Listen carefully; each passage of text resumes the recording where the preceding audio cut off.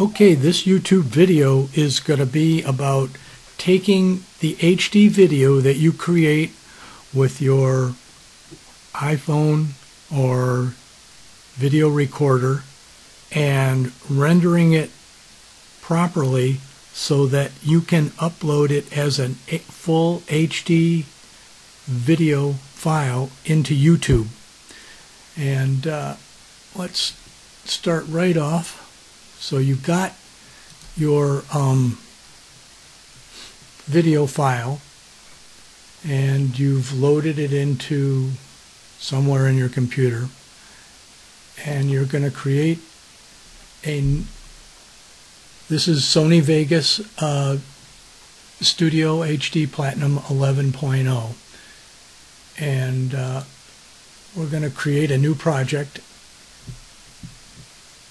Once you've taken the video, you can actually take it right from your card, but it's better to load the video into a file and then work from a file, because once you pull the card out of the computer, Vegas won't recognize it, and so you've lost your video. Anyhow, I'm using a Panasonic camera, and when you make a high resolution HD 1920 by 1080p recording, it has a setting of 1920 by 1080 by 60p, which means progressive scan. And choosing a new project and choosing a format to go with, you have these selections here, none of which have 1920 by 1080 60p. So you got 60i, 24p, 60i, 24p. HD video doesn't come close. There's no 1920 at all. Digital video, nothing. DVD you don't want. Blu-ray you don't want. Internet video you don't want. It's just not high enough. What you want to do is you want to match the settings of the program to the video that you've already shot. So you browse into your HD folder. These are all your HD videos. You choose one because they're all HD. You open it, and then Vegas knows that it's going to be 1920 by 1080 by 59.94 fields per second, progressive. If it was a capital F, it'd be frames per second, but it's fields per second, so that is pretty much an NTSC standard. You've got 2 fields for every frame, so there's 60 fields per second, which works out to 30 frames per second. So this is what you want. So we're going to give this a name. We're going to call it Test Video Number 1. And we're going to manage that.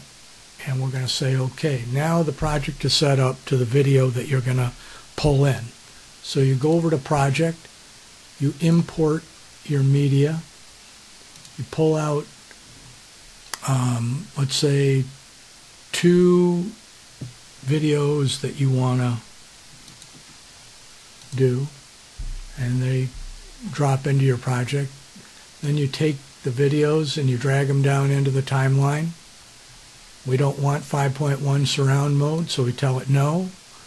And then we look at the video and we decide, well, let's see, we want it to end right about here. So then we split it and we delete it, and then we look at the robin. The robin wakes up right about here, I think. Let's see. Okay, so we'll edit that, do that, merge the two, so then it goes from the tree right into the robin. Okay, we've completed the video. We've got our high definition video that we want to put up. So the next thing we want to do is we want to save the project. So we save it as Test Video Number 1. Then we go over here and we want to render it. Now there's lots and lots of choices to this rendering. You pull up the rendering window, and some of these they're split, like half are audio and half are video. And what you're looking for is an MP4. Now MP2 will also work, but MP4 is what YouTube wants you to upload your HD videos as, so that you can maintain the high resolution of your original video, and MP4 will do that. So there's two choices. You've got main concept, which has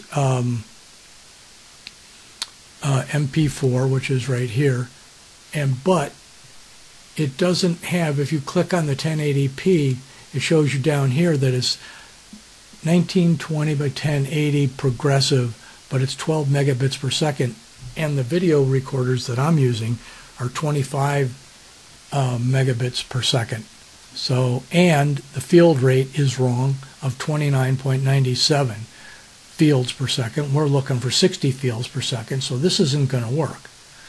So main concept is out of the equation. The one that works for me, and the one that I think you should choose, is Sony AVC.